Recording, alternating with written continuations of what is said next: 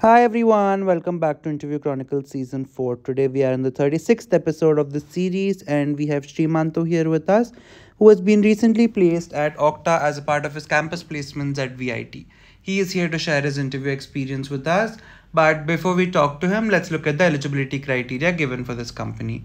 So, all students belonging to computer science core, IT, computer science with IT as a specialization, computer science with cloud computing as a specialization, were eligible provided they had a CGPA of 8 or 80% in their 10th, 12th, as well as in their pursuing degree with no standing arrears.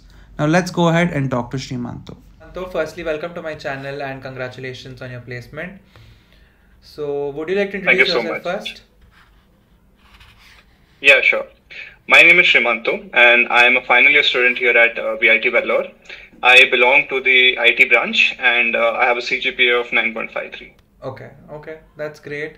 Um, you can now tell us about the placement process, like how many rounds were there and what they comprised of.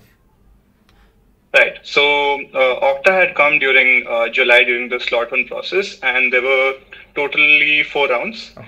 Out of which initially there was like shortlisting, and I think around 1,200 or 1,300 people were shortlisted. Okay. After that, we had an offline test where we were given 4 coding questions, which we had to do in 70 minutes. Okay. So I think majority of the people who could do all 4 proceeded to the next round.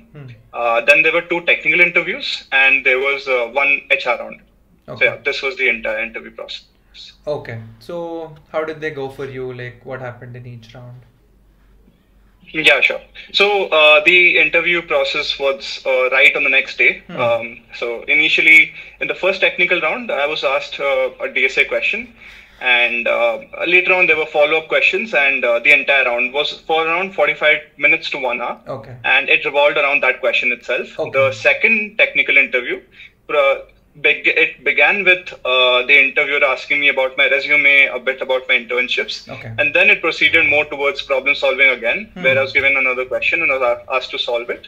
Okay. Specifically in my case, there were no computer fundamentals asked, but I heard from my friends that they did ask it from a few people. Okay. So that was about the tech, and the HR round was more about what I've done over the 4 years, what are my interests, a bit about system design, I would say, but nothing too technical. Okay. So yeah.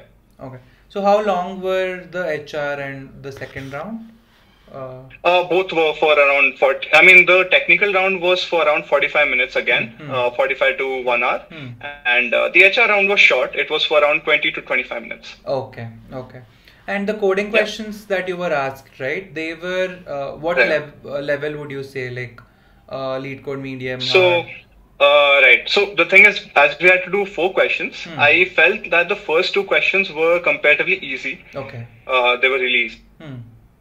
But the second and third, like the third and fourth question, one of them I can say it's medium, and the fourth one I would say it's medium to hard. Okay. And the major thing is everybody got different sets of questions. So I think there were like a pool of questions, and everybody got randomized questions. Although I think the difficulty that each person faced was similar. Okay. So yeah. So this was for the online test, right? Yeah, this was the online test. Okay. So the online test had 4 coding questions, and was there anything else or? No, just It was 4 just coding 4 coding. questions, and it was to be done in around 60 to 70 minutes. Okay. That's great. And in the interview rounds, what would you say the level of the coding questions were? I would say somewhat around medium to hard. So the thing is, if you have done DSA consistently, I don't think you would face problem because the major part of the interview is coming up with the solution, like the intuition part, not the solution. Okay. So the interviewer, they were quite friendly, they were helping me, and they were patient for me to come up with the solution. So yeah, because I would say 90% of the chances that the questions that you solve do not come in the interview. They might come, but again, most companies don't ask questions directly from lead code or anything. So the intuition and the approach are more important than you can say learning the questions or mugging them up. So yeah. Okay, that's great. Congratulations again, and thank you so much for sharing your experience. And Yeah, thank you. so finally, how many people were selected? Finally, there were 7 people selected from VIT. Okay, that's great. Yep.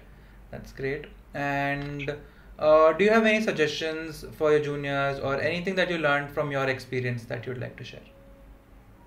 Definitely. So my first suggestion would definitely be around CGPA. So because I had a very high CGPA, it helped me get shortlisted quite easily and in most of the slot one companies. Right. So I would say focus on your CGPA, and any CGPA above 9 is good because above 9 you have lots of benefits, so it'll help you.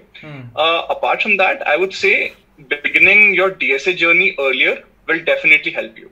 So I started DSA a bit late, so I had to focus a lot on it and I had to grind a lot. But if you begin your DSA journey by, say, second year, it's going to help you a lot, maybe even third year. So yeah, but the faster you begin, it's going to help you in the long run. So yeah.